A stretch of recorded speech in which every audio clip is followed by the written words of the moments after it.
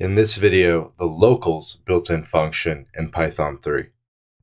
So let's start with a look at the docs. Locals takes no arguments and returns a dictionary representing the current local symbol table.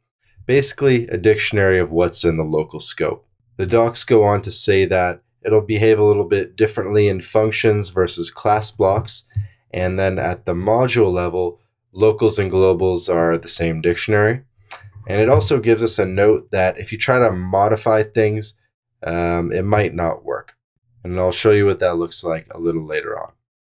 So let's start in the shell. We can print out globals and we can print out locals, and they look like the same thing, and you can verify this. So globals is locals is true.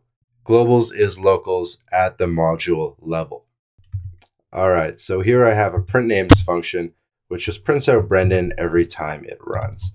And what I thought would be interesting is to verify that globals is locals up here, kind of the same way that we did it in the shell. So we can check that out, run that, and see that globals is locals is true. And we could print out our locals up here too, just to see what we have available to us. So when we print that out, we get some built-in functions, we get the file, good to go. And if we decided to print that in our function itself, we would see that our locals is totally different than in that module scope. However, if you printed globals here, you're still going to get all that stuff that we saw up in the module scope. So we can print that out, clear this, print that out, and globals is still printing everything, whereas locals is just printing a dictionary. What's interesting though is for locals, we actually have the name available to us, right?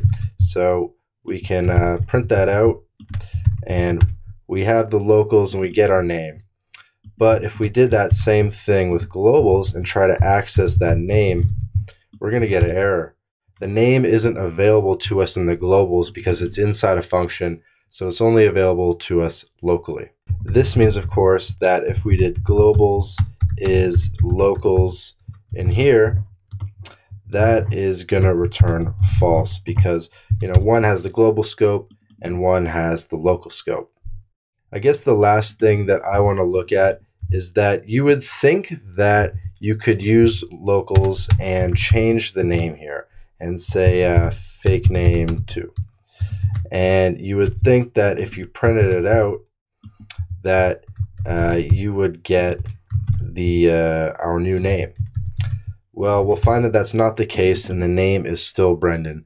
Basically, using locals, you can't actually modify things as we read in the docs. What does that mean? I would say that locals is basically just a debugging tool to see what we have available to us in the local scope. And every time we create new variables and whatnot, last name equals M, then that's a good use for locals to check what has been added to the scope, removed from the scope, and so on. And as your app gets more complex, this could be a useful tool.